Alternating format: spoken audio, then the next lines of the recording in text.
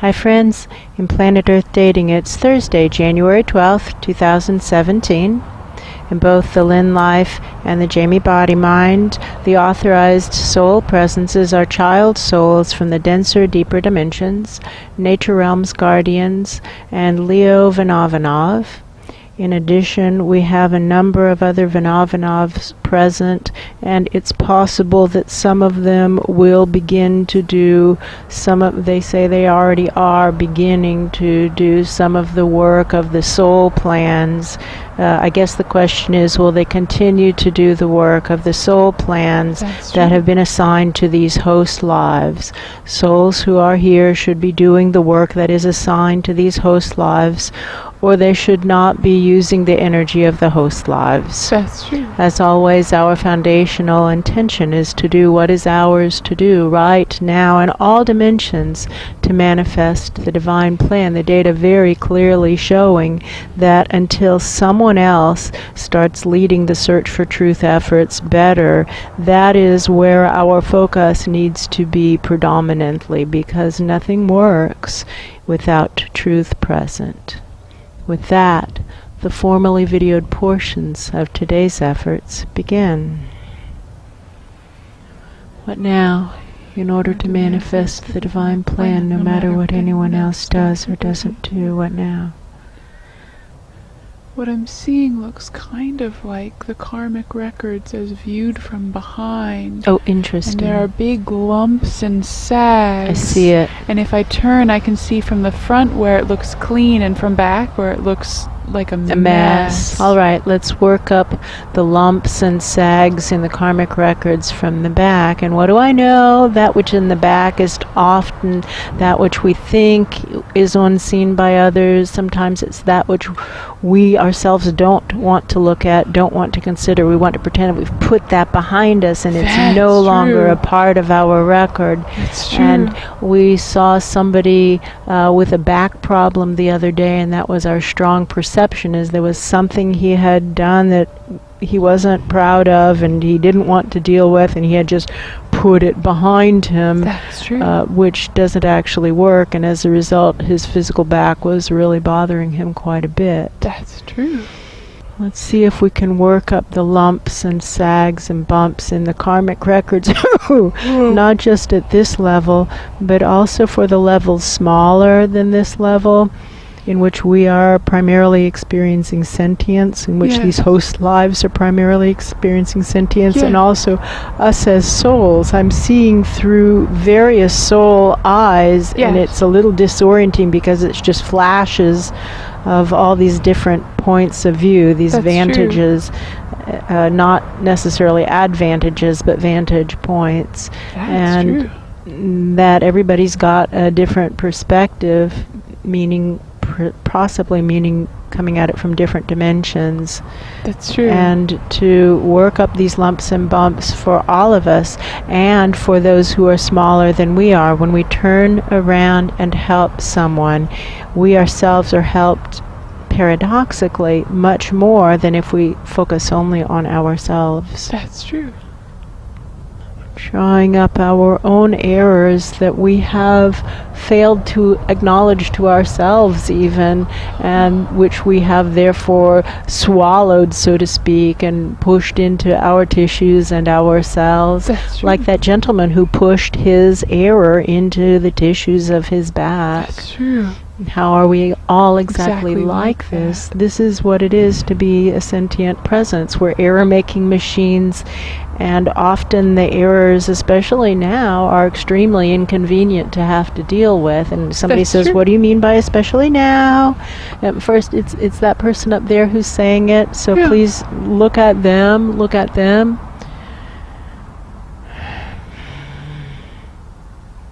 Now let's ask, what do you mean by especially now? And the person saying, well, society has collapsed.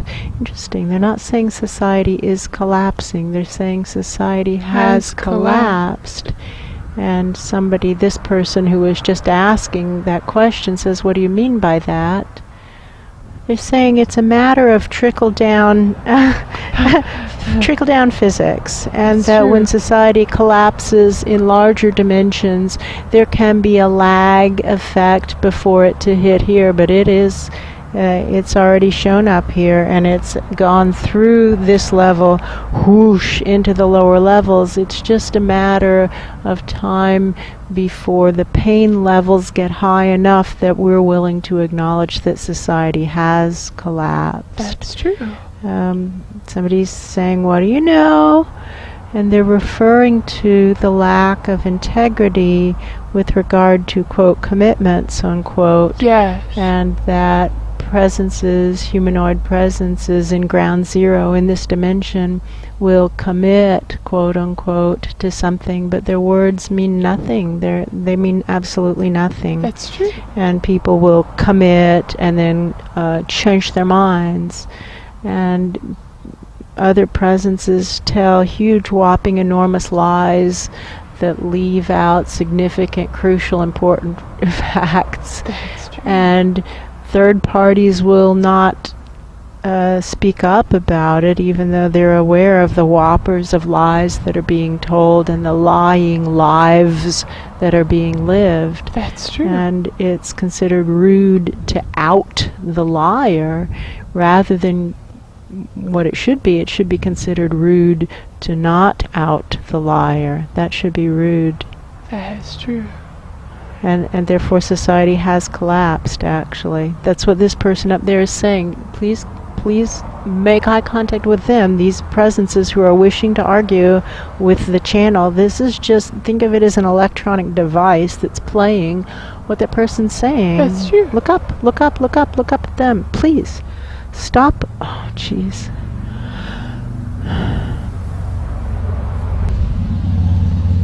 Oh, much grumpy pants. Look, friends, when you refuse to look up, it strongly suggests, and some might say proves, that you know that it's really that person up there and you don't want to look up so that you'll be, quote, forced, unquote, to acknowledge it. Show of hands. Who can see that it's that person up there who's talking? I feel people standing up, like a Yes. standing acknowledgement. Yes. Thank you. Presences who are in the dimension with these people who don't want to acknowledge it, or presences who love the people who don't want to acknowledge it. Are you willing to go and just tip their chins up gently and help them to look up? Not looking at the mouth. Well, it's not the mouthpiece, the kind of like the electronic speaker. Don't look at where the sound is playing. Look at the ventriloquist. It's very quiet. It's very quiet.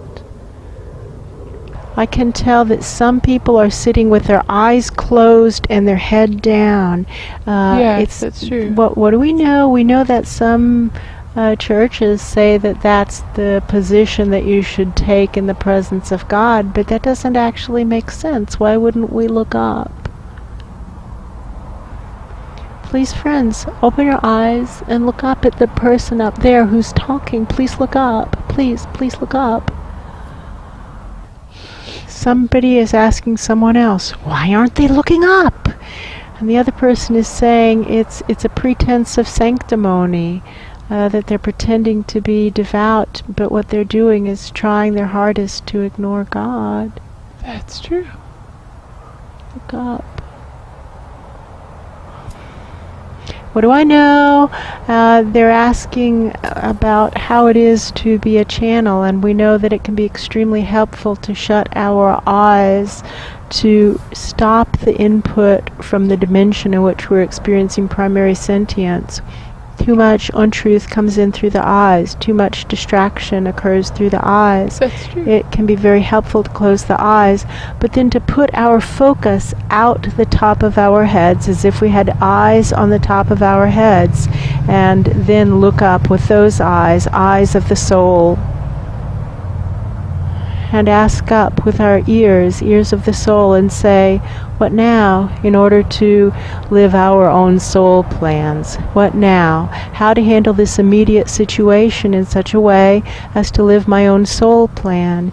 And for these host lives here, somebody is saying, keep going, keep going. For these host lives here, the soul plans are, we were part of an experiment that included 1,000,000, exactly 1 million souls.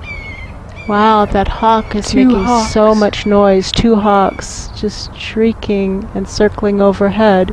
We were part of an experiment of 1 million souls, precisely 1 million, who were given the soul plan of all of the higher dimension presences, which is to manifest the divine plan right now, no matter what anyone else does or doesn't do. And then we were assigned to ground zero lives, and the we in question is the original souls of the bodies. That's true. And these particular host lives, the original souls in question, turned over the bodies as instructed to their angels, quote unquote, their guardian angels, who said, get out of the body, I need it.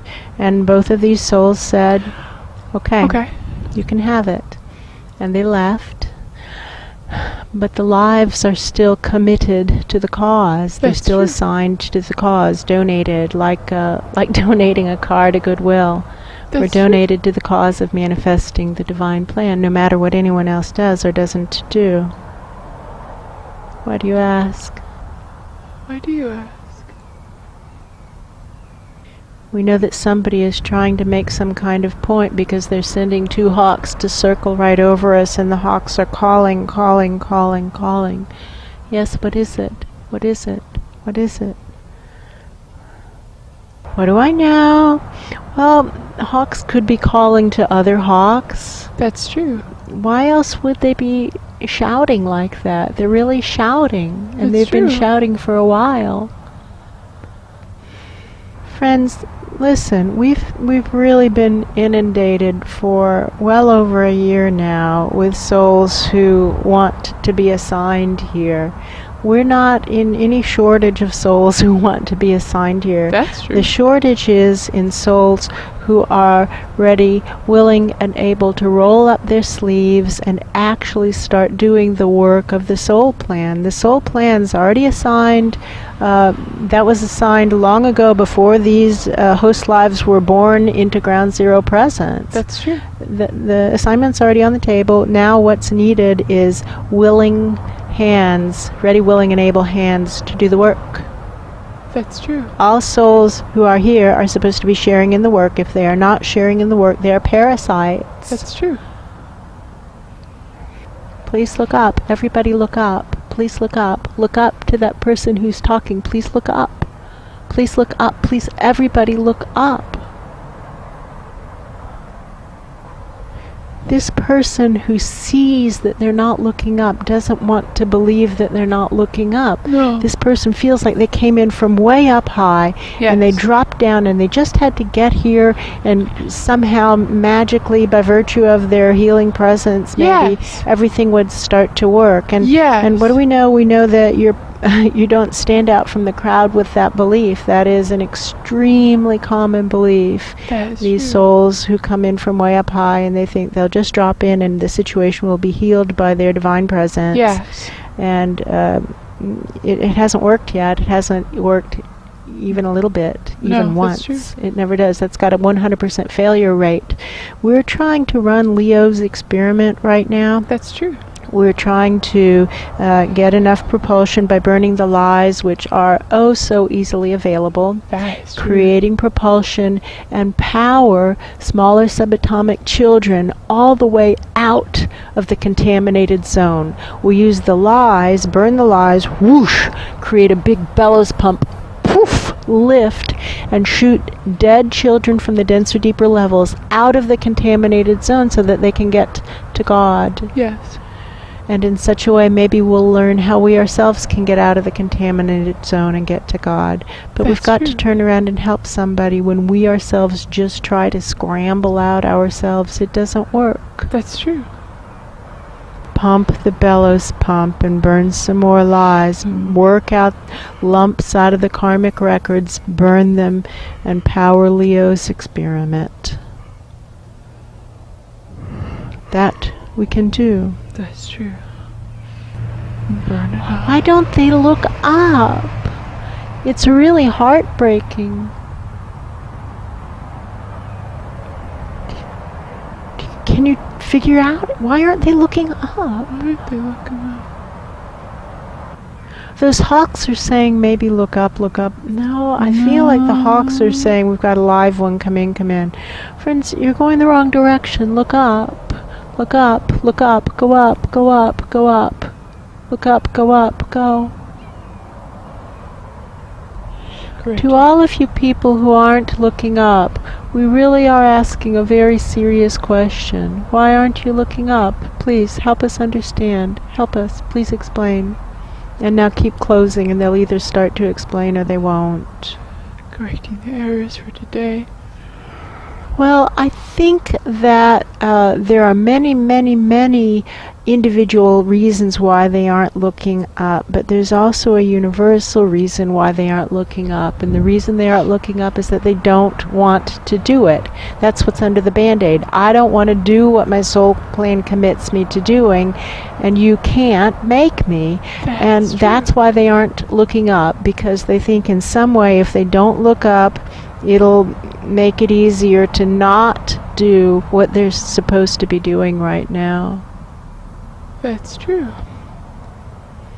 All right. We can look up. Do you think it's possible it's an Isis, some element of Isis, who's down here so broken-hearted that they aren't looking up? Maybe. It might be. It feels female. That's and true. Not a stranger, but also hasn't been here in quite some time. It could be an Isis, some aspect of Isis. That's true. I think that's who it is. Ooh. It is. Now I can see kind of like her purse, the inside of her purse, and I know that purse. This is Isis' purse. That's true. It's interesting. It's like a familiar, I know these hands, I know looking for that car keys, set of car keys, I know this purse, I know this bag. That's Isis's purse. That's true. Okay.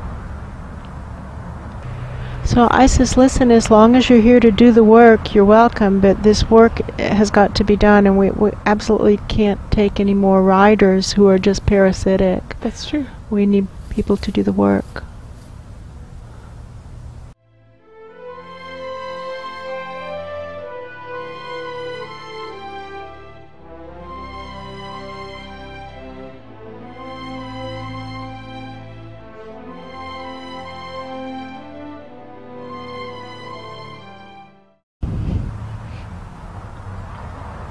Correcting the errors for the year of 2017. Start to finish.